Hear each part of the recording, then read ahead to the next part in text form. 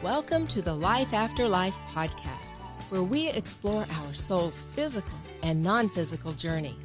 I'm Majona. Let's discuss angels, guides, and loved ones from the other side. Hello, Majona and Thomas here, and let's talk about some angels. I love it. What a great, loving topic. So we've talked about around to all about everything to do with angels, I feel like. And yet so many of these messages bear repeating because we need to hear them repeatedly so that they soak in, for one, and it's just good reassurance, and maybe you forget. You know, I've been aware of this myself, having not been aware of it for most of my life, and it still is like not just right there. So yes, these reminders are great. So, and maybe putting it in a slightly different perspective, because another question that comes up is, well, how do I know that I'm really hearing somebody and it's not just my imagination because I want to hear it? The monkey mind, right? The chatterbox. Well, that's completely a legitimate question. Now, there are absolutely times that we know without a doubt it's not our mind. We've heard, I know I have, so I'm assuming you've seen or heard stories of a person that magically appears just at the right time to help somebody out in need, and then they vanish and nobody seems to know who they were, where they came from, or anything like that. Love those stories, right? Very cool. Yeah. And what that says to me is, don't try to put the universe in a box.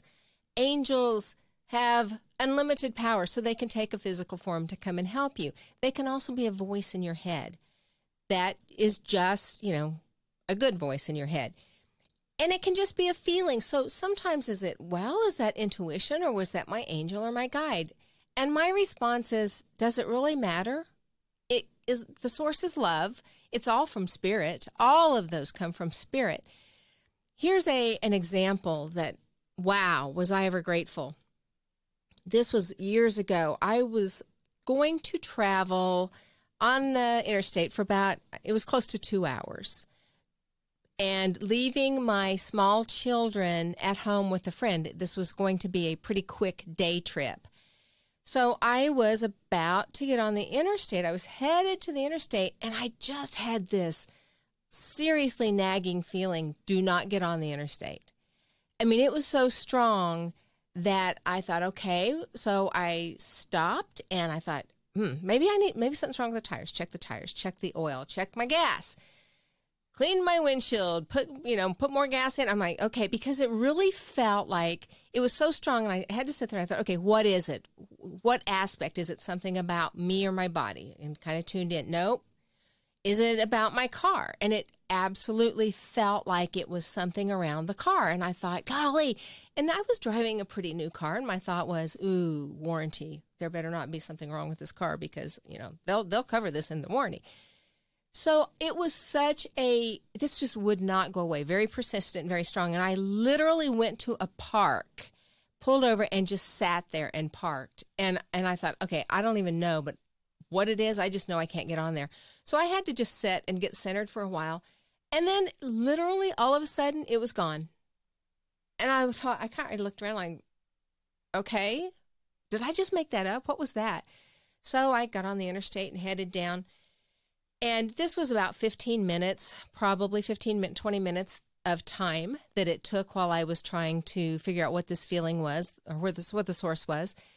I got down the interstate 20 minutes, and there was a massive accident. A semi-truck, it looked like the driver maybe had fallen asleep and came across the median and hit a car. Oh. Head on. It was gnarly. Ugh. There were several cars involved, but it was very clear which was hit. And I knew, as I was coming up on it, the rescue team was just arriving. And I knew, in fact, right now I have goosebumps recalling this. Yeah, I do too. Every fiber of my being knew that is exactly what that feeling was about. That car would have been my car. Wow. I know that. So was that my angel, whispering to me and really, giving me that message, or a spirit guide, or was it my intuition? I don't know, but I know I'm very grateful. So The source doesn't matter. And we all have access to that. So my point with that story is it wasn't a voice that I heard. I have heard that in times that I'm incredibly grateful also that have saved me from doing something stupid. But this one wasn't. It was a feeling. It was a very strong feeling. And I could have completely disregarded and gone about my way. And possibly an angel would have stepped in and saved me from myself in another way, because I don't believe it was time for me to leave my little girls without a mom.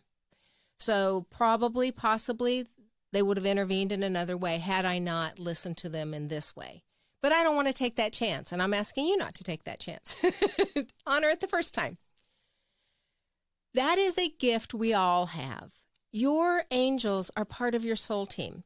So you came here with an agenda that your soul, you yourself, actually created, and so on. When you're having a really bad day, you can thank yourself for that. And your angels are part of that soul team. So you have access to them all the time, and they love you and they're supporting you. And I know I've said this numerous times, and thank you so much for the responses I get, emails, or even on the Facebook page, somebody will talk about an experience they had with their angel. And I so appreciate that. So remember to call on them. Unless it's an emergency situation, they can't intervene in your life unless you invite them in.